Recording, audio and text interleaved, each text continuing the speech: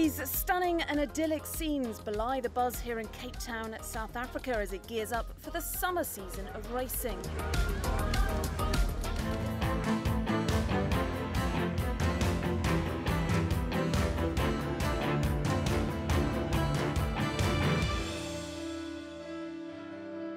Hello, I'm Vance, and this is Winning Post. Cape Town's Muizenberg Beach. If you're lucky enough, you'll be treated to this. Majestic racehorses enjoying a sand and sea workout.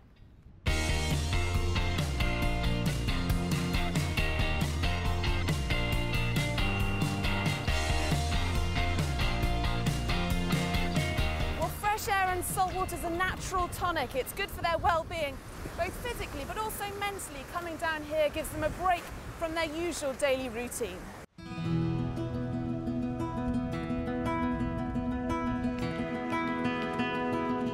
Justin Snaith is one of South Africa's top trainers.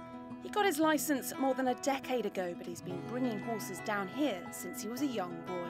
It's just such a refreshing feeling for the horses, and I've never seen the horses more comfortable and happy. I mean, we take difficult horses on the track, which would be quite hard to handle. You take them to the beach and you ride them on the end of a buckle, and they're as quiet as can be. So it's just, if they're happy to go there, I'll take them every day if I have to. Snaith Racing, which has more than 100 horses, is a family business. Father Chris was a leading trainer and brother Jonathan looks after the business side of things. Between them, they nurture champions, including two of the country's best, Futura and Legislate.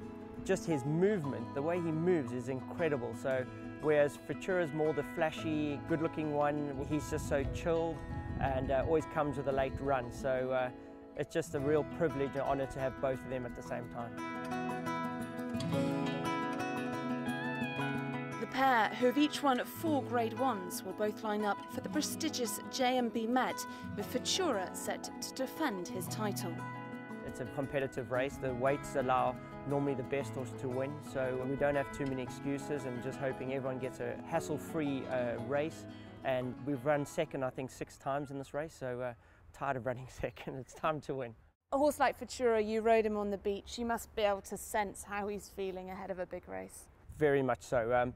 You can see he's got his game face on, everything changes. You can just see it in their temperament that they're ready for something big, and they're just in that good frame of mind, and good horses seem to start feeling better closer to a big race. It's the not so good horses that are harder to train. The good ones are actually easy. They know what's coming up, and they just seem to put it together at the right time.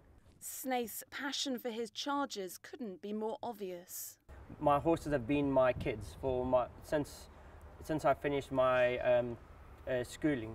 I'm on a horse's back just about every day, and that's improved my training technique as well with racehorses, because I'm just so much more involved with an animal and spend more time than what some other trainers would actually do. They're very sensitive, and you know, they take a lot of care, you know, which for me is very important that they get that. Another crucial team member is John Freeman, bloodstock agent and part owner of Futura and Legislate. It's a dream, you know. I've been in my industry for 41 years this year, but you've got to get to 60-something years old to get a horse as good as Futura. I can pinch myself, it's just incredible, and I couldn't be happier and I couldn't be luckier. Freeman is the only person in South Africa approved by the court to value racehorses. It's a very difficult thing. But when they're older horses and you know more or less what the market will pay for a horse that's already proven, valuing yearlings is a different story because it's not an exact science. Get it right though, and it's profitable.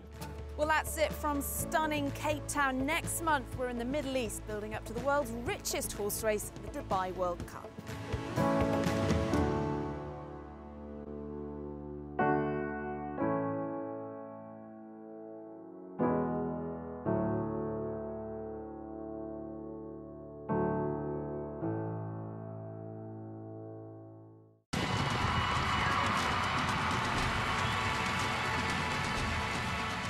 Winning Post, in association with Longines.